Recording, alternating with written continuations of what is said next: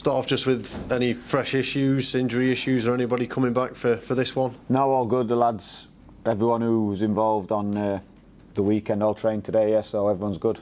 How's Jayden Bogle got through that kind of first real competitive test? Yeah, fine. Looked fine, didn't he? So, yeah, it worked out well. It's a step up for him. It's first team football. But he's been working hard fitness-wise. He's had a bit of time with the 21s. Had a couple of weeks training now. So, yeah, we probably look. It was the right thing to do in the game, I felt. So that's the reason we did it. But I also think, as we look back now, it's two birds with one stone, if you like. It's probably a real good progression for him as well in where he is coming back. Anel, is there any chance that he could be back at some point this week? Yeah, not tomorrow though. Yeah, but you're expecting him back for the weekend? Yeah, yeah. So we're happy where he is. Again, we're led by how quickly everything settles down, but yeah, we're really pleased where he is and how he's reacted in terms of him now. He's not feeling any symptoms with what he's doing right now, so we'll just keep moving him forward. And in terms of your review of the game at the weekend, now it is the cold light of day. Are there areas where you feel the team could have been better on the day? Yeah, we always think that. Yeah, but I don't want to do, and I think I tried to make this point after the game, I don't want to do Birmingham a disservice and yeah, we should have done this, should have done that. They defended very well, and looking at it back, they did. But so for all the possession we had, for the good areas we got in, we didn't create as many chances as we normally do. And some bits of us, which we've looked at today, but a lot of it, again, how they defended. And then there were also key moments, and again, this isn't doing a disservice to Birmingham at all, you know, key moments where we get the other side of their midfield and the ball doesn't drop for us and it dropped for their midfield and they break the other way. You know, we're working hard to get the other side of their midfield.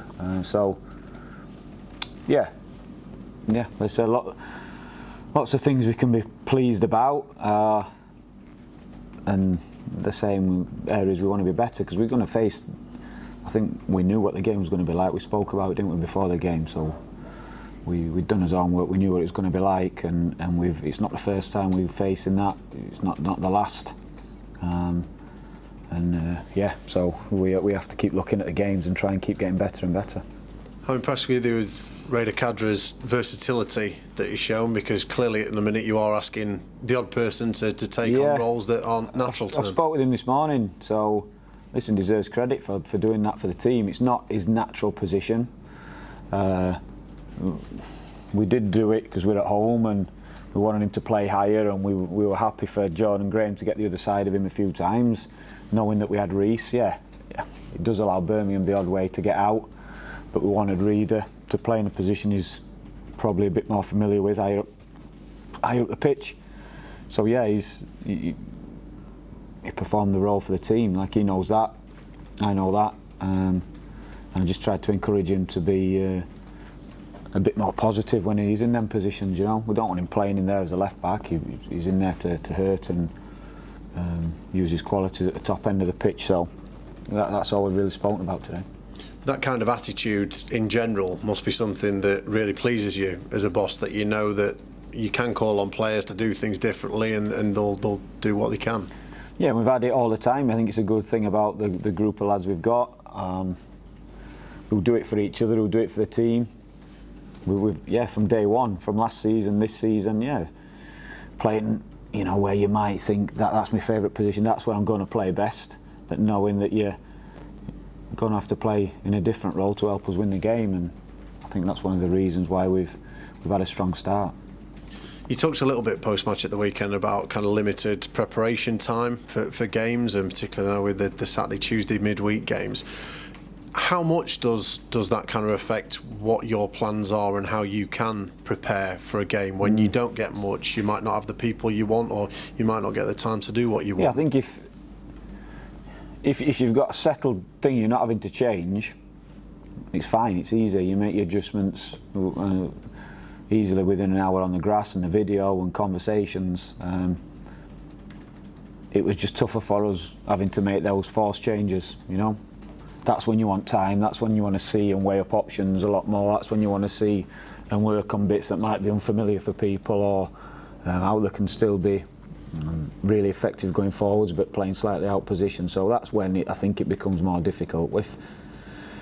If you're having square pegs, square holes, and you know a certain type of shape against shapes we're familiar with, and how we usually go about winning those games, then it's pretty straightforward because we don't really change the message.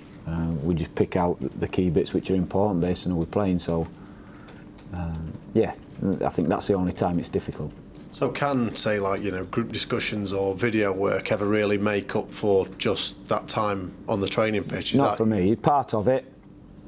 Everyone learns different, everyone sees things different, but then from my point of view, I learn on the grass. I want to see evidence of players understanding on the grass, you know. That's why it's the grass. I could sit here with a presentation with you, we could go through everything about, yeah, do you get this, you're going to do that, you're going to nod at me like that, aren't you? And that's as much as I get. Whereas then if I'm testing that nod out on the grass and seeing if you do get it, the pictures are painted right, and you make the decisions aligned with everyone else's, then I feel more comfortable before we go into a game.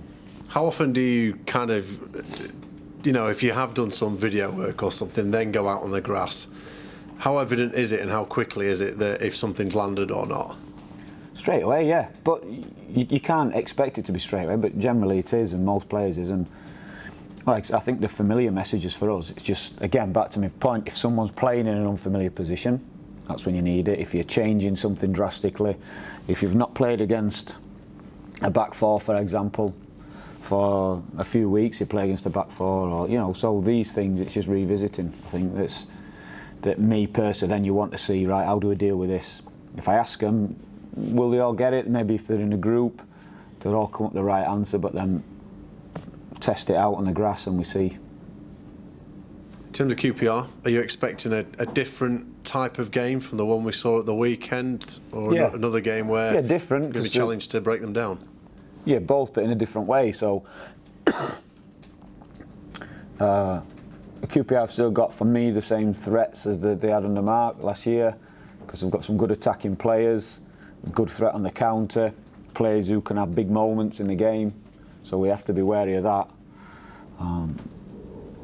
But there's a good hunger of them without the ball at the minute, you know, and they'll probably play out a little bit more from the back, and you try and get those players who are capable of big moments into the game that way. So yeah, I expect the same tough game, but it'll be a different setup they have behind the ball to Birmingham's. They'll still be the same threat on the counter to Birmingham. But I think, like I said, then if they make 2 or 3 passes, that's when they try and get the lots of movement ahead of the ball, and the bigger players, or players just are capable of big moments in good positions. So that might be slightly different as well. How impressed have you been with what Michael Beale's been able to do so far? Because clearly he's got another coach, we've talked about others recently, stepping up, big opportunity for him, and certainly the recent run is excellent. Yeah, it is, and I can see, yeah, things knowing, obviously seeing bits of Michael when they took the work at Liverpool with Stephen up to Rangers, and I was at Hibs at the time, so I could see traits from the Liverpool to Rangers and things like that. So it's obvious now he's making his mark on the team and getting his ideas across, because he's got some good players to work with, you know. So I could see why, you know, he was excited about the job and the opportunity, because, as I said, they've got some talented players in that squad, and that's for us to be wary of and mindful of. So yeah, it's going to be tough. We know that, but listen, same thing from us. We'll focus on us and our performance and try and make it as tough as we possibly can for them. And clearly you have that experience of stepping up from being part of a team to being the boss. You know, just what's the biggest difference, really, in that changing dynamic? I think probably, so for Mike, who's been coaching a long time, so I think we spoke before, I can't remember which game it was. It's not like you get sometimes ex-players are going from playing to managing, not having the coaching hours or the things, so everything's probably strange and foreign, whereas Michael's probably, well, I know he will have a lot of real strong ideas about the game and hours on the grass, and so all that'll be familiar, you know, and the games, the sideline. So it'll probably be more the management stuff in terms of every decision's yours, everybody wants a piece of your time, and all the other bits that come with it, you know, which I think you only learn as you're doing them, because And like I say, you can check, you go from club to club, and all those things are totally different again. So I think that's probably the biggest change that he'd find. I would expect, because like the football side of it, he's been coaching a long time and he'll have got real strong ideas, and Noah wants to get them across. So probably that's probably the bit he enjoys the most and is most comfortable doing. And just finally, Paul, it's now 2 months unbeaten. How much of a kind of thing is that in terms of just keeping that unbeaten run going as long as you possibly can? Yeah, well, it isn't it? And it is, because we'd said, of course you want to keep an unbeaten run going. We want to keep it going as long as we possibly can. But I want to win games, and you'd rather have a couple of wins and a defeat than 3 draws, wouldn't you? Everybody would. So it's about the win. So, and we won't change. We'll try and win the game. If we draw in, we'll try and win the game, you know. And like I say, every now and again it'll cost us. I get that, but it's the 3 points we're chasing, not the 1. So, yeah, we want to keep it going, but we wouldn't keep it going at the expense of changing what we do.